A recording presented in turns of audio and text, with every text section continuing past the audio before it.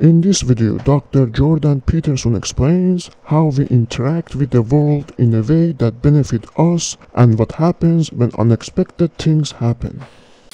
It's also customary for us to look at the world in terms of its utility, and I would say with human beings it's a very tool-based utility, because our brain is part of our body. Our brain is adapted to our body, and our body is adapted to our brain. Obviously, they co-evolved, and so the kind of brain we have is the sort of brain that a creature that stands upright and can manipulate the world has. And we'll see some evidence of that later. But because we're so handy, we can speak with our hands, and we can manipulate things with our hands, and we can transform things with our hands, and we can tear things apart, and we can hunt, and and we can plant, and there's an endless number of possibilities for hand utilization. The world appears to us arrayed out as tools, roughly speaking, and a tool would be something. It's hard to get the word exactly right, because I like tool, because tool implies something that you can use. So naturally, when you lay out the world, it lays itself out into things that are going to be useful for you, things that you're going to get in your way, and then things that have neither property. And under most circumstances, the things that have neither property are the overwhelming majority.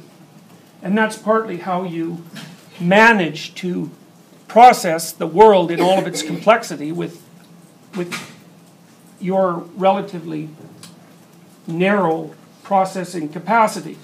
Most things have no significance, and they have no significance within this very, very focal frame, which is, if you remember the hierarchy diagram, it's like in that hierarchy diagram, most of the time you're operating at the level of motor interaction with the world. You're actually engaged with the world either through articulation, but forget about that for now, or you're actually engaged, moving in the world and moving it around and interacting with it. And so it's as if you're viewing the world through a series of concentric lenses, and all of those concentric lenses exclude, and then the highest resolution lens, the one that enables you to focus closest, is the one that helps you highlight those few things in the vast perceptual world of nothingness that seem to be critical for that particular operation. So now you can see that. I mean, the most dramatic example of that, I was really personally thrilled about Dan Simon's gorilla experiments, because I'd been thinking about this for a long time before that experiment came out, and it was the clearest demonstration I'd ever seen. I mean, there's a lot of demonstrations like that now, but it was the clearest demonstration I'd ever seen that indeed most of what your perceptual systems do is exclude. So now what that means, this is the tricky thing, is that what that means is that wrapped up in what you exclude is all of being, virtually. And that's a very tricky problem, because when you're excluding all of being, in some sense, you're setting its value to zero. You say, well, except for those few things that I'm concentrating on now, everything else is zero, and it's zero and unchanging. And the problem with that is that lots of times that's not right. Now, it's right enough, luckily enough, and I suppose this is a consequence of evolution too. We're fast enough or slow enough, depending on how you look at it, so that we can assume constancy across some spans of time under some conditions. Now, from a philosophical perspective, that's inadequate. Some of you might have heard of the phrase, the scandal of induction. Well, it's a pointer to a very profound philosophical problem, and the philosophical problem is, how do you know that the same thing that happened before is going to happen next? And the answer to that is, generally you don't know. So, and it's a very tricky issue to come to terms with, I think you can think of things as, if you think about a hierarchy of resolution again, I think you can think of things as varying rather predictably in their unpredictability. So, for example, there's some indication that protons decay. But they decay over such a long time frame that the probability that that's going to affect us is virtually zero. And then, there's other things that we interact with quite regularly, like the sun, that are stable across time frames, that make it virtually ignorable. But, well, I'll tell you a story about that, and this is a good story to indicate how everything is nested in what you ignore. So part of this story is fictional, but part of it isn't. So one time when I was in graduate school in Quebec, in Montreal, I was typing on my pre-hard drive computer, and it stopped. And computers do that. And so what happens when your computer stops? Well, the first thing that happens is, it depends on what you're working on. That's the critical issue, right? And so what happens is you have a reaction that's proportionate to the deemed importance of what it was that you're working on. And there's going to be an association between that and deadlines. And there's going to be an association between that and amount written that you think you might have lost. And then there's because what you're doing is nested in a hierarchy. I'm writing a sentence, to write a paragraph, to write an essay, to hand the essay in, to fulfill a requirement of class, to graduate, etc., all the way up the nested hierarchy. You're going to be upset in proportion to the upset to the cost of this failure in terms of that entire structure. And so you do a rough estimate, because you don't really know. And generally, you don't assume the worst, although you might immediately, because that's the sort of situation where someone will go, they'll get angry, or I will anyways. I'll pound my fist on the, and then I'll curse Microsoft usually, or whoever happened to make the computer, and then I'll remember that I can usually fix computers if there's something wrong with them, and that probably all it needs to do is be rebooted and so forth. And so what happens to begin with is a burst of emotion. And the reason for that is that the significance of the unexpected event cannot be easily constrained.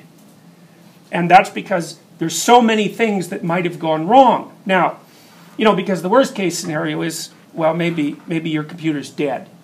And then that's a problem for all sorts of reasons we don't have to go into. And it's not just a technical problem, right? It's also a political and social and economic problem, weirdly enough, because then when you go buy a computer, you have to figure out, well, who's the manufacturer and where's the manufacturing done and what's a high quality computer, and it's like, good luck figuring that out, because they change every month, so you just can't keep track of it. So it opens up a whole rat's nest or hornet's nest of problems, or a pit of snakes, which is a better way of thinking about it. Okay, so fine. So my computer's dead, so I try to reboot, it doesn't reboot.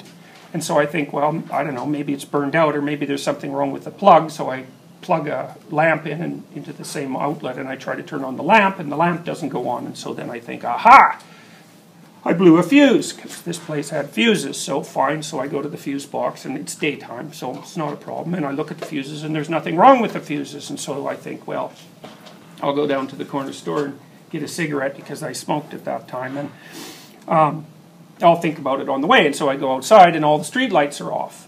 And so the whole city's come to a halt. I think, oh, there's a power outage. It's like, yeah, there was a power outage, and here's what happened. A solar flare emerged from the sun's surface, and it was a whopping big one. And a solar flare like that sends out a wind, essentially, of charged particles that come zooming towards the Earth. And we're protected from them for a variety of reasons, including the fact that the Earth is magnetic, and for complicated reasons that helps protect us from cosmic rays, which is really a good thing as far as I'm concerned. But now and then those things are so powerful that well, here's an example. If you have a hydrogen bomb, a big one, and you detonate it in the middle of North America in the atmosphere, say high up, you'll wipe out all the electronics in the entire continent permanently. Because what happens is that when the bomb goes off, there's an electromagnetic pulse, and that produces electrical current that runs through the wiring, and that'll be of it, in very brief, obviously, but of sufficient intensity to fry the electronics. So, well, that's what the sun is. The sun is a massive hydrogen bomb, and so now and then it goes off with the force of, millions of hydrogen bombs, and then we get the pulse radiating towards us, and then it sets up current in the power grid, which is what happened here, and takes out the whole power grid. That's what happened. That at that point, the Quebec power grid was down for quite a while, and it was because this. So that's why my computer crashed. Is because the sun wasn't as stable as I thought it was. You know, and that gives you an example of just how interconnected things are, and how much you're taking for granted when you make anything invisible.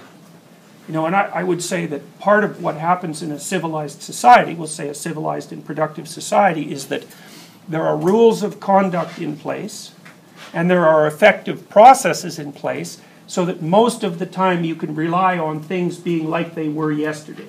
So, for example, our power supply is unbelievably reliable, given that, you know, it's so intrinsically unstable. People have to beetle around non-stop just to keep the power on, but they do. And so we can sit here and ignore it. And, you know, and we can concentrate on something more arcane and much more focused.